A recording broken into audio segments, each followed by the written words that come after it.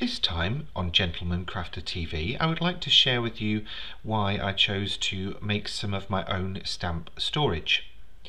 One of the reasons was to get my craft room organised, and I have a lot of these unmounted rubber stamps from Stampscapes. They're beautiful stamps for making scenery images, as you can see in the leaflet that came with this sheet. But the issue I found is I really find it hard to store them. So far I've been using this cardboard wallet, but it's becoming quite dog-eared and ragged. So I wanted something a bit more long-lasting and something that will protect the stamps as well. Just before I start showing you that though, I'm going to apply some Zig two-way glue to the back of the unmounted stamp. And the reason I'm doing that now is because then it'll have a chance to dry. It goes on blue, which is when it's a permanent bond, but when it dries clear it's a temporary bond, so it's going to act like a temporary cling sheet. Now these are the stamp storage solutions that I came up with, and they are simple plastic wallets that I can slide a reference card and the stamp into, and I even went as far as making the reference card too, as you can see in this example. To make these, I've just generally used some really basic equipment. I do have a hot laminating machine, and I picked up these laminating pouches from Aldi, a couple of quid for a whole bunch of them. And it's only going to take me 3 of those to make 4 of these plastic wallets. So in terms of value for money, it's fantastic, and you can see how many I've already created, and I've still got loads left. Another reason I wanted to create something like this was because I can then flick through them and have a look at them without having to pull the whole lot out and sort through them again, and even just have the stamped reference sheets as well so that I can check out the designs. Plus they also fit perfectly in this storage box that I got from IKEA a while back.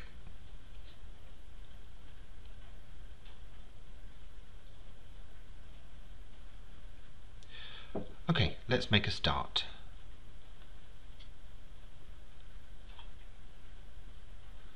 I'm going to grab my paper trimmer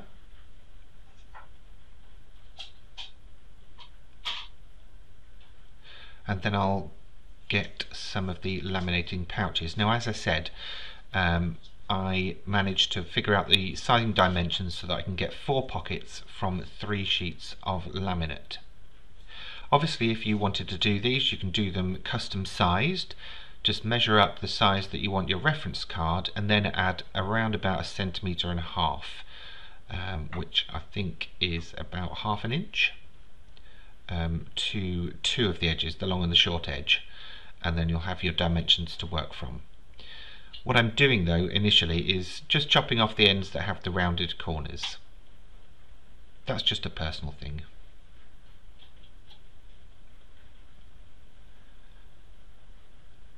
I'm then chopping the long edge down to 28 centimeters, and to be fair, the only reason I did this is because I could work out what half of that was. So I'm then chopping that whole sheet down to 14 centimeters,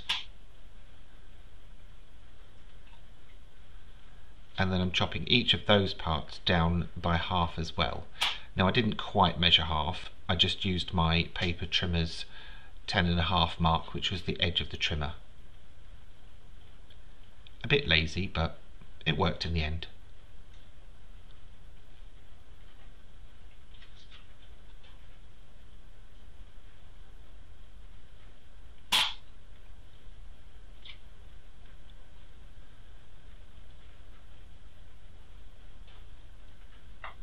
Now, laminating pouches have 2 sheets obviously, so I've now got 4 pairs of sheets.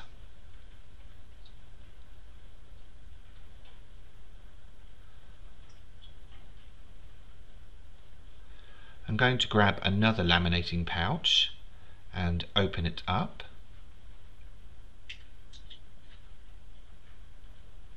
I'm going to align one edge with one of the lines on my cutting mat.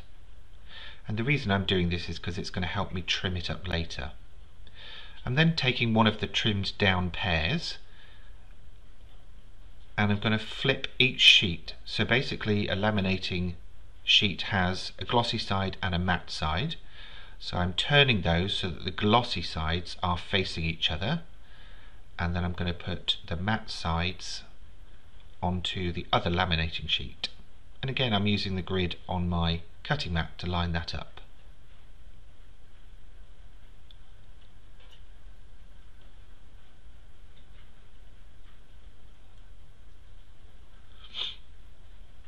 I'll grab another pair.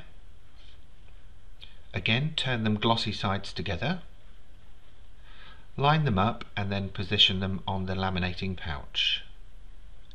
Leave about 2 centimeters or 1.5 centimeters between the two pairs. I'll then close up the laminating pouch carefully so I don't disturb what's in there, and then I will run that through my laminating machine.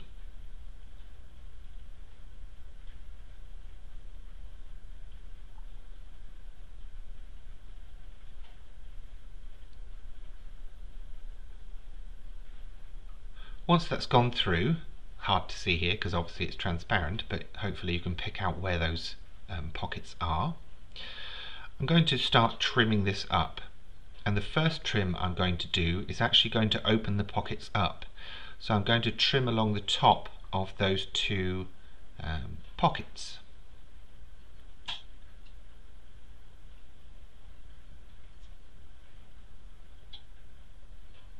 Then I'm going to trim around the remaining edges, leaving about 3 millimeters or 1/8 of an inch.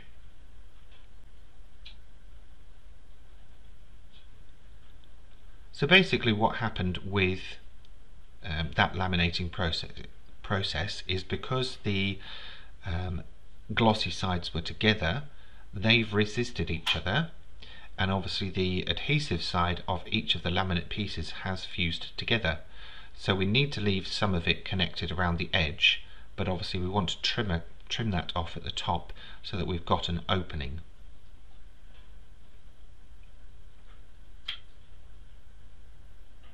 And there we go, there's my first two pockets, and you can see, because I trimmed across the top, it's opened up that air pocket. Okay, next up I will show you how to make the insert. What I did is I took an A4 sheet, folded it in half, and then in half again.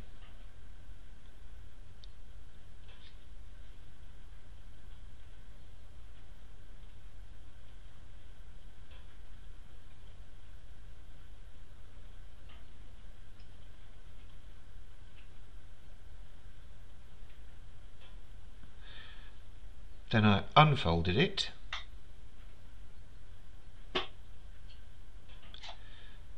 and trimmed off around about 1 centimeter from the open edge, not the folded edge.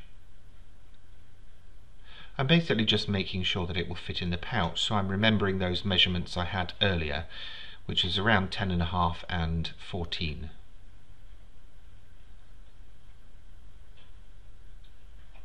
Then I unfold and refold on the short line, and again just trim off a bit from the open edge.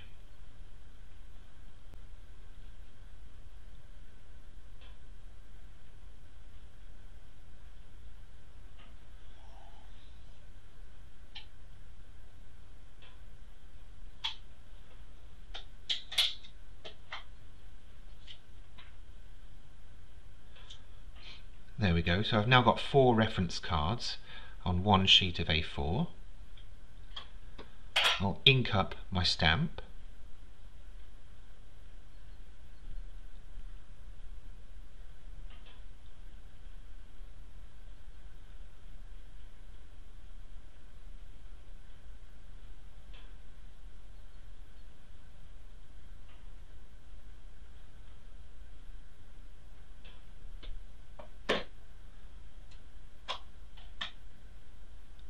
And then I'll make an impression on one of those reference cards. Now of course you could just stamp a load of blanks, you could even just laminate a load of blanks. When I laminate this one I'll have 3 blanks. So you can interchange your stamps in your storage system. Obviously if you wanted to fill them all up you could stamp it all now before you laminated.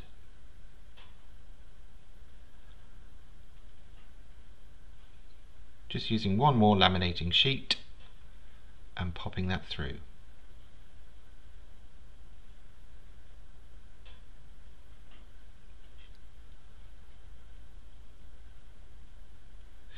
When it's done, I'm going to trim it down to the size of the reference card, not leaving any laminate around the edge.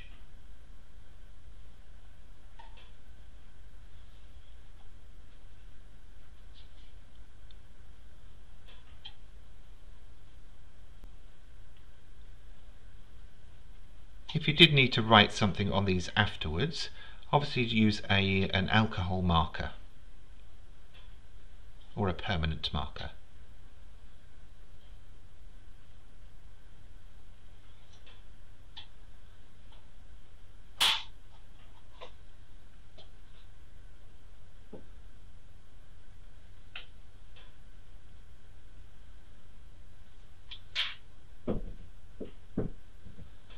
Now before you store your stamp, obviously make sure you've taken all the ink off. That can then fix to the back of your reference sheet, and then that whole thing gets slid into your storage pocket. Cool, isn't it? I'm hoping to do it for the rest of the collection, but let's see how time goes. But for now, that's my Stampscapes stamps sorted.